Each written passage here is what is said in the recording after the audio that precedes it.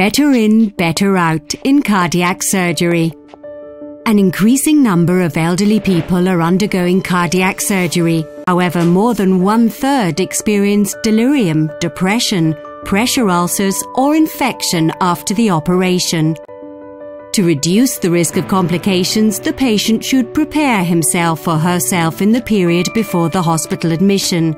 The nurse plays an important role in this preparation. Once cardiac surgery is indicated, the patient consults the nurse. This consult consists of 3 parts.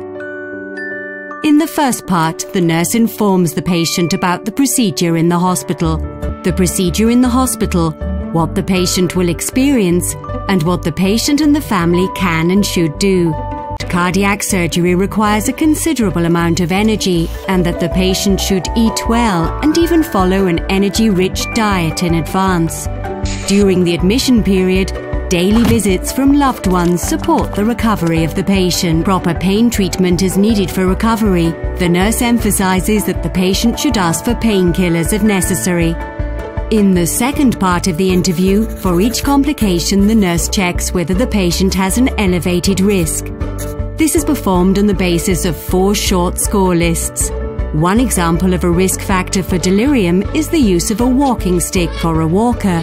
In the third part of the interview, the nurse presents preventative measures. For all complications, the patient and the family are asked to really focus on the early signs of the possible development of these complications.